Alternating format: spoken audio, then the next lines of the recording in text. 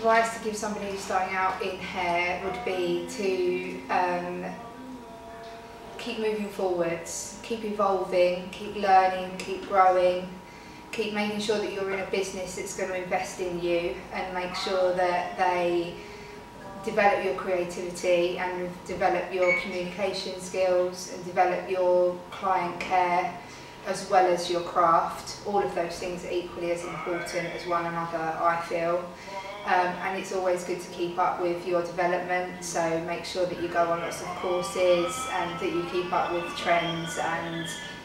that you always want to be a hairdresser because it's a journey of being creative all the time rather than just being in a job that's stagnated.